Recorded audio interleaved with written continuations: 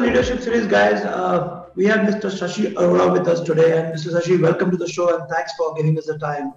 I'm going to start immediately with the first question, which is what are the changes that you've been seeing in the technology world in India in the last 25 years? Yeah, so 25 years clearly is a very long period, and one of the changes which I'm sure all and every customer has clearly observed is that practically anything and everything is now in our palms, which is the smartphone that I'm referring to. And I'm sure it's cliched now, but practically everything that we used to have around with us, whether it was a clock or a Walkman or anything and everything has got converged into that. And emanating from that, what is happening, and the chain that is now enveloping us all is IoT, which is Internet of Things.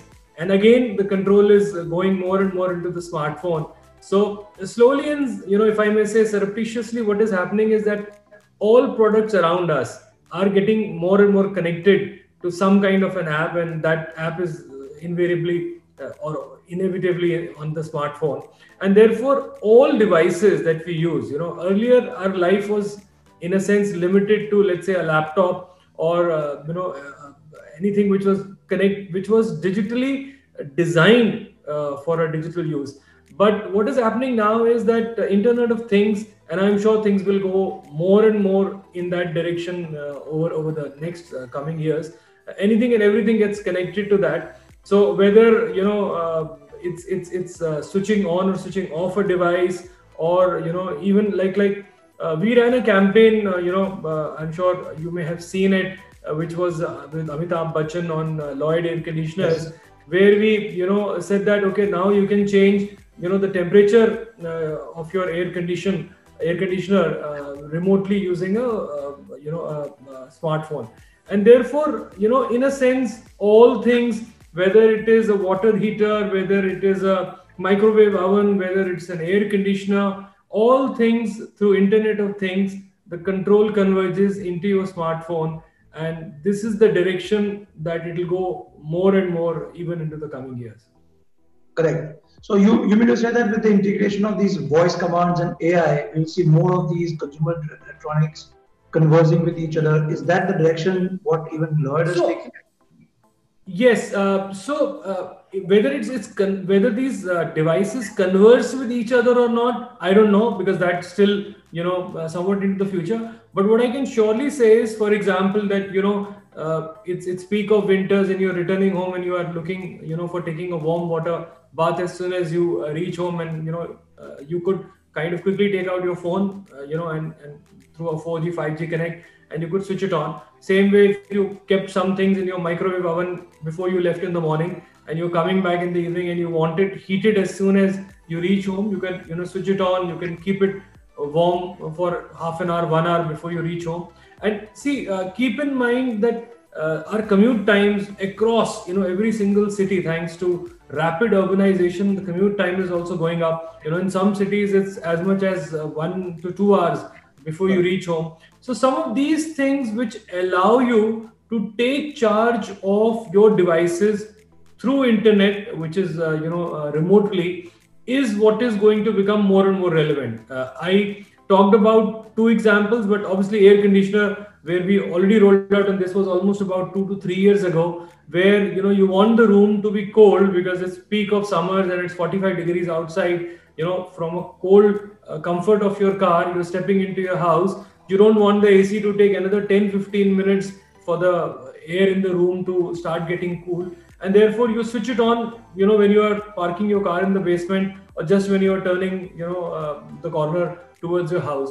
So a lot of these things will allow you to take charge remotely. Let's say it could even be extended to you're going on vacation and you realize that let's say you've not switched off the refrigerator. While in many cases you may not want to switch it off because there are things lying in there, but let's say you want to put it on a holiday vacation, which is just keep things cool. I'm not adding new fruits and veggies to it. Just keep it at a even degree, and so that when I come back after a week or 10 days, I find my fruits and veggies in order. So you can put it on holiday vacation. So with people stressed on time, people looking for more convenience from their devices, and like I said, a lot of time going into commuting and other such things, some of these things will become the norm, even if they were not in the yesteryears. Very, very valid point. And of course, we have to ask this question. We have gone through the probably the worst time in centuries. What has been the learnings as a brand? Even at the leadership level, because I can imagine sitting in April month or May month, it was like I don't know what is happening. So how were you taking stock? Like AC as a commodity was has needs installation because and people had fears of COVID. So tell us some insights that imagine yourself sitting in May and what were you thinking and how things have shaped up now. Sure, sure. So first and foremost, I have learned that these kind of events, which are once in a lifetime, once in a century, they are Correct. termed as black swan events. And whatever there is no amount of preparation at all which can get you ready for a black swan event, because they are by definition events which happen unexpectedly and have a very large scale impact on business or life in general. So I would say that definitely, whether for consumer durable industry, whether for Lloyd business or for any other industry, I can guarantee you, because nobody would have ever imagined, let's say, a 30-day or a 45-day or a 60-day complete lockdown curfew situation where things which were lying in the factory, and this I'm imagining, imagine a bread factory that you were running and you left some dough there, or you left some wheat flour over there, and you can't go there, or nobody can visit it for 30-40 days. So it indeed was an unnerving moment or an event for all of us. Coming closer to our own business, April is our peak month. So we get almost as much as 20 to 25% of air conditioner sales in that 1 month. So you can imagine the impact that it had on our industry. And the reason this happens is because April is the only unifying month where north, south, east, west of the country, all four regions together face summers. So let's say if you were to contrast it with February, where summers are only in Tamil Nadu or Kerala, or you contrast it to June, where only Delhi and nearby regions in the north are hot. April is a unifying month where everything is, and it's a peak selling month for air conditioners and assumably for refrigerators as well. And that, if it comes to a grinding halt, clearly, all your business plans, aspirations, and that too, the financial year begins from 1st April. So everybody is raring to go and everybody is ready to look at their KRAs and targets and say, okay, how much percentage can I do it in this month, especially given that this is the big month of the season. So that season, in a sense, got written off for us, and we could kind of come back and start looking at it all over again only from about June or thereabouts, because May also 15-20 days went like that. So it was only in June that we started looking back with hindsight and looking at what things we need to do differently. And that's when we realized that as a company, as a business, we are too dependent on one category, which is air conditioner, and we need to change it. And within that, air conditioner is a very seasonal product, because a customer walks into the store only when the night temperatures hit 30 degrees. If in fact, the conventional saying in the industry is, if the child in the house sleeps peacefully in the night using a fan, a person wouldn't buy air conditioner.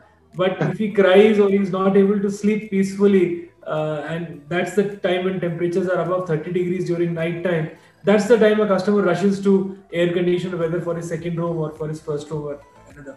So therefore, there is need for diversifying, for getting into other categories, and B, to have more percentage of our business from non-AC categories is the learning that we drew from this particular event. And coming from that, we rolled out refrigerators, as I'm sure you and the audience would be clearly aware of. I mean, can you just briefly tell us what are the products that you're thinking of lining up? Because as a category, if I have to say that, you associate Lloyd with air conditioning, with refrigerator, right?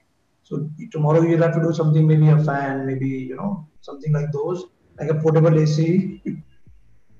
Yeah, so to quickly take you back, Lloyd was acquired by Havells, which is a giant in electrical goods. about 3 to 4 years ago. And therefore, since Havells has already been or is already there in electrical segment, so that therefore certain things like water heaters or fans, like you mentioned, or kitchen appliances is already there under the Havells brand, and it's indeed forte. With Lloyd, our intention is to get it more and more into consumer durables. So therefore, of course, like you rightly said, because it has a legacy of Fedder's Lloyd, which runs back multiple decades. Therefore, it's very well known for air conditioners, and we are the amongst the top three brands in air conditioners within this country. Alongside, we are also present in LED TV segment. We are also there in washing machine, and like I told you just now, we've also expanded full time. Not just dabbling into it, but we put our foot right into the middle of it, which is refrigerators. Alongside, what we also saw or noticed, it's again going back to your previous question. Also, in some senses, we realized that the need for convenience products, because people realized that part-time help was not available, the domestic help wasn't there, and there was a lot of responsibility put on the shoulders of the lady of the house, and therefore the need for convenience products has clearly shot through after the lockdown phase has been over, and which is where then we planned and rolled out a new category, which is dishwashers. This is as recent as 1st of November, so I'm talking about literally this month. And like I said, in the past, dishwasher was a category where maybe it was restricted to the top 0.1% of the population, people who felt that they can afford it and let it be there, whether they use it only when guests come or only for, let's say, their wine glasses or, the fine bone china. One impression always was that it is not good for our cookers and kadhais. And the second thing was that, do I really need it if the part-timer who comes in at a domestic help that comes in at 1,000 rupees a month, why do I need to invest, in a 25,000 rupees product? But COVID lockdown changed everything. And suddenly people realized the need for a washing machine, they realized the need for a vacuum cleaner, and they realized need for convenience products like dishwashers. And which is where we introduced our dishwasher range, and we introduced it with the lowest pricing, be it 25,000 rupees, so that, in a rough sense, in a 2-year period, you recoup your, upfront investment that you made in a dishwasher, and it pays you back thereafter your entire life. And given that majority of the households do have, these households I'm referring to, have experienced a washing machine for their clothes, in a sense, it's quite a parallel, because for a cloth washing, you use a washing machine, and for utensil washing, you use a dishwasher. And therefore, we are seeing a huge demand expectation for it. And we believe that now this trend will continue, and people will want to be more self-reliant on convenience, rather than say that, okay, help is already available, why do I need to put my money into a futuristic product like this? You mentioned Black Swan. In fact, that's a book that I've read. Obviously, what are the books that you have read, or you read, or any leadership books that you think of? I would say, From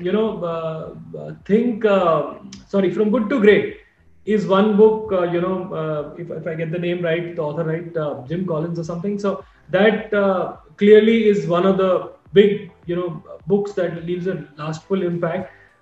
7 Effective Habits, Stephen Covey, is another very useful book. Basically, if you like, the kind of books, and I'm talking about largely leadership or management oriented books, I'm not referring to fiction, that one, correct. So these the books that I like are the ones which there is a clear takeaway in the book, that there is something to imbibe, something to practice it, something to put it into your daily habits, and something that is pragmatic. Do you hear through the Audible, through the podcast, or do you like physically?